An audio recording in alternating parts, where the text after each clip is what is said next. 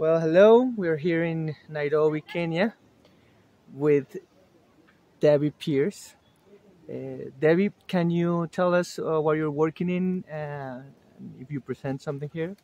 Yes, I am working in Colombia, and I am presenting a study on food security in the Colombian and Peruvian Amazon, but that is not my PhD research. What is your PhD research? My PhD research is on land tenure in the Colombian Amazon and how women's land tenure security has changed over time and how it impacts their land use decisions. Cool. So it's FLAIR, it's Forest and Livelihoods. What have you, something that is a good remark from what you've learned or what you think it's needed as well? Two things. Oh, what's needed? What have you found interesting?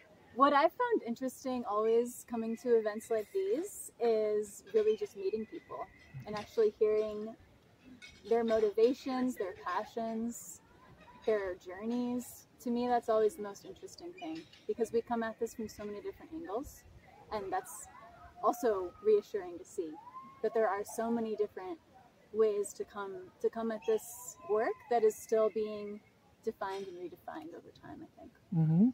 And any particular learning about a discipline on a case or any specific case or a person? There's a lot of people in a lot of cases. It's Just hard one? to choose. I mean, I love working in Colombia. Mm-hmm. I love hearing about what else is going on in Colombia that people are working on. Okay. I love to hear about the cattle ranching work and indigenous groups in other parts of the Amazon. I think that's really inspiring work that people are doing. Great. One final. Uh-huh. What do you think, for example, your experience in Colombia can contribute for all researchers here in Nairobi and in FLAIR? Well, it's hard to say. I think, maybe it's going to be more valuable for some people than others. I'm personally very passionate about land tenure. I think land tenure is kind of a common theme that is kind of the undercurrent in a lot of this work.